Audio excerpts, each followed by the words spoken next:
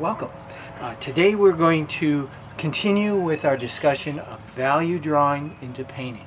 Last week, you may remember, we set up a high contrast situation, a light on a model where there was a very strong light and a very strong dark with a range of values in between. In fact, the exercise that we set up was 6 values from dark, almost black, to light. So after doing that, you may ask, is that what we always do? And in fact, you may look at some artists' work, and their work always has a range of values from black to light, maybe more than 6 range of values in between. But the answer to that question is no, that is not what we always do. And it is not my intent to tell you that every value we're drawing that we do in order for it to be considered good, or in order for the painting to be considered good, has to have a strong dark with a range of values to a strong light. In fact, value is a tool we use to gauge what we are actually looking at. So I will approach a situation like this, and the question is not how do I paint water, how do I paint trees, but what am I actually seeing? So sometimes it's helpful to describe what is happening. And this can be true whether we're looking at a person, a still life, or we're outside. It's a beautiful day. So what is it? What type of beautiful day? Well, it's a spring day. So how is spring different than summer? Well, spring tends to be moist and the sunlight is sometimes muted. So today is a beautiful spring day. It's sunny, but it's muted. So the value range is different. And if I want to recreate this, if I'm going to stand here and look at this, that's got to be the number one thing I see. Otherwise, why am I standing here? So, let me show you, let's start at the beginning. Here is a painting by an artist named Claude Monet. He was a French impressionist. And my suggestion to you is that this painting is somewhat similar to what we're seeing today. There's areas of light, there's areas of dark, but in fact, if we look closely at this painting, we'll see that the darkest darks do not go black, and the lightest lights, really, they're more down. They're not quite at the screaming height, the way the bright light that was on the model last time was. It's more in this range. So, let me show you, to contrast with this, let me show you a painting also by Monet, which has what I consider a more, a higher range, more like what we set up last week with the light on the model. There's areas of very strong light that go up here. The darks, in fact, go just about to here, and the middle values work in between these two. It's a different type of day. It's a day at the height of summer, morning at the height of summer, as compared to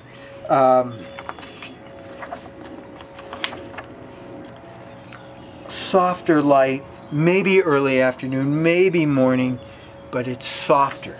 So that is 2 examples. You might then ask, well, is that how it's always done? Do you still have to have this, whether it's up here or up here, or, I'm sorry, whether it's up here or up here or somewhere in the middle, does it always have to be even? No. Again, value is a tool. So let me show you this. This painting is by an artist named George Inness. One of my favorite painters, painted in the second half of the 19th century. Look at the values in this. The value range goes from here to maybe here. 2 or maybe 3 values. He's using value as a tool to create this very evocative painting. Here's another one by George Inness where the value range goes from here to maybe about here. Again, a very evocative painting. This is an autumn painting. I love the softness and the mood of it. If you want to see more of George Inness paintings, that's I-N-N-E-S-S, in the lower level at the Art Institute of Chicago, there's a whole George Inness room filled with his paintings. And I recommend you see his paintings and discover this artist and his skillful and evocative use of value. Let me show you a couple other uses of value. Depending on the mood, an artist may create a very simple value painting, but it's high contrast. Here's a artist named Theodore Rousseau, a French artist who painted in the Fontainebleau forest in France. So notice on this, the value range is very simple. It's this, no range really in between, and right about up here. It's dark and light, maybe a little bit of a value in here somewhere. Very, very dramatic, certainly an attention-getting painting, a skillful use of value. Now, let me show you, so that's a dark range. Let me show you a very light range where an artist will use value, and this is also Claude Monet. To me, it looks like morning, and the value range, he doesn't go shockingly white. He stays more below this, maybe a little brighter between here and here, and his darkest dark doesn't go much below this. It's a very limited value range on the upper end of a value scale. So that's I showed you full length. Let me show you artists, a painting where the values tend to stay towards the middle. Here's a French artist, Paul Signac, where the value range of a painting like this, the lights are somewhat in here, maybe a little bit brighter. The darks, maybe just a tiny bit darker, but the lights, the values stay in the middle value range in this painting. And a couple more, if you'll bear with me. Here's a painter who, a painting where I would suggest that this painting is also somewhat similar to what we're looking at today. It's more of an extended middle range. The lights, the whites, don't go much above this. They certainly don't go to a glaringly bright light, and the darks don't go this far. The darks stay here. So this painting has a value range between here and here. I want to show you this painting too. So it's very similar to the high contrast painting we looked at. This is by an artist, Camille Pissarro, where there's strong light and there's strong dark, and there's more of a middle value, but it's not an even gradation. So it's more of a high contrast, more of an attention-getting painting where he goes from here to about between here and here. Maybe he just about touches on that in places. This is my discussion of value. How it's easy to see in paintings how an artist uses value to convey what he's looking at and what he's feeling. And now we're going to do a value drawing to convey this situation today, which, as I have indicated, the darkest darks don't go much below this, and the lightest lights don't go up this far. They stay maybe between here and here. I'm going to see if I can show you a value drawing. It's a good way to enter into a painting. So my tools again for this are the charcoal, I'm going to start with a softer, less. Last time I covered the whole paper and went to the eraser and created a high contrast right away. I'm not going to do that. I'm going to stick today first with my eraser and my softer charcoal and see if I can convey this scene. Now again, when confronted with a big wide scene, a viewfinder is helpful to look through to say, how do I want to compose my picture? I put it in the format of my paper and I look through it. Now, one thing I like about what I'm looking at right now that I think in a painting will be very nice is the soft blush of that spring green around this tree right here. So I'm going to see if that'll work and if I can do a value painting of value drawing of this situation.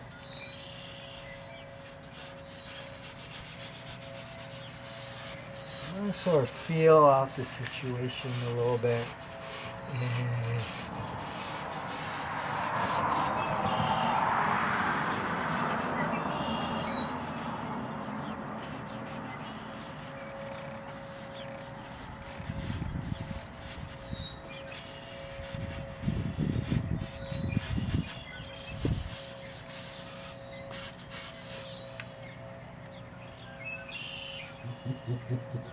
So I'm not gonna, last week I was really putting in the elbow grease to bring out the light. So even my light is gonna have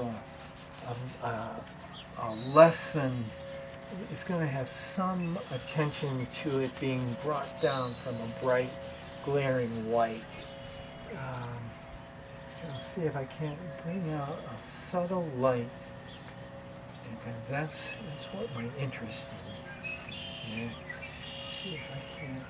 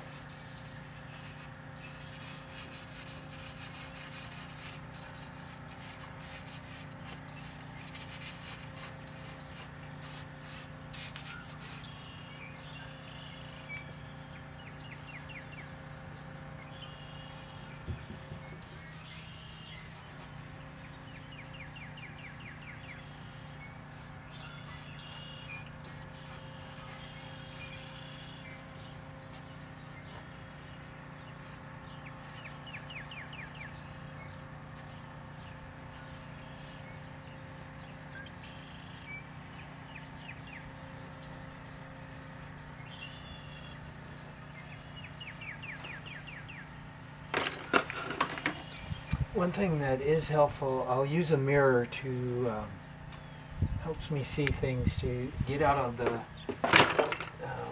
same way I may be seeing something. And it's a useful tool, a mirror.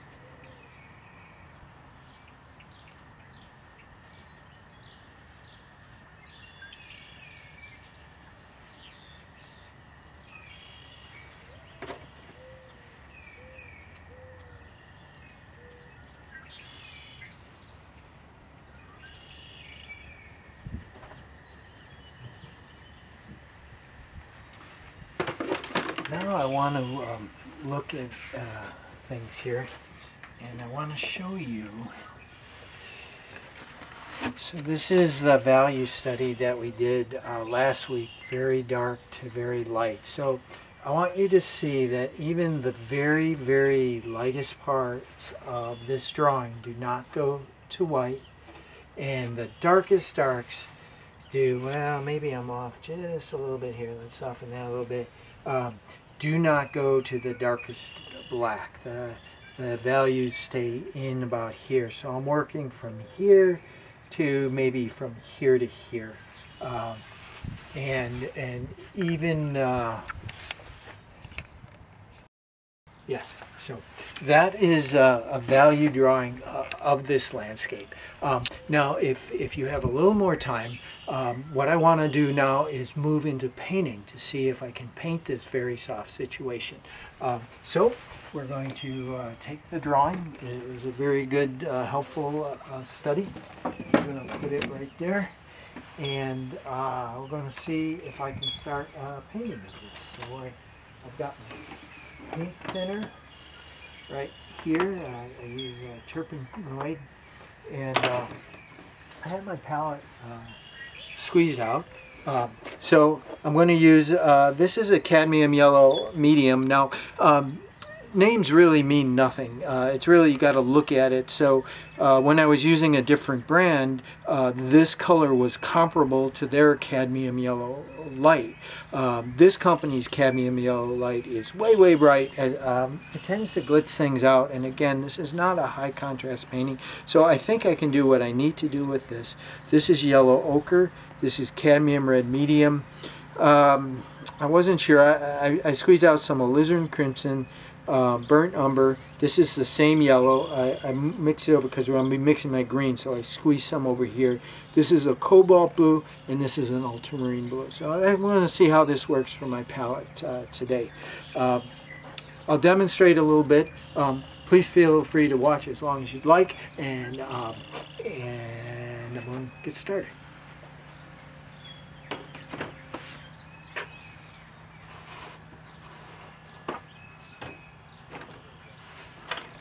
I tend to wear gloves when I paint, so I'm going to put on my gloves. Oh, you know what? I tend to have a canvas when I paint. So I'm going to get a canvas as well.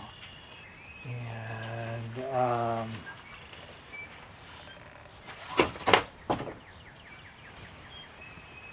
it's fairly large.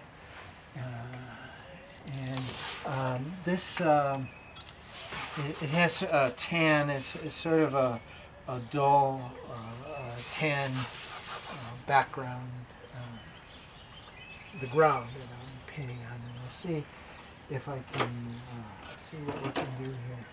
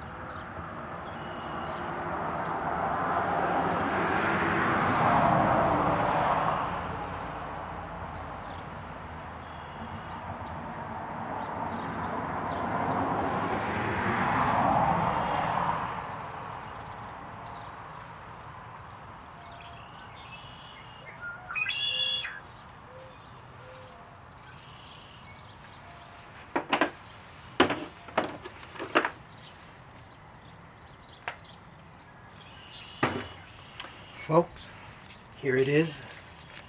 The good, the bad, the ugly. You can see I've got a project here on my hands. I'm going to work on this afternoon. I hope this value drawing into painting is instructive and can help to motivate you as well to get outside and paint the landscape and see the values. And I'll look forward to seeing you next time. Have a wonderful day. Be safe, be well, be inspired. Thank you for being here today.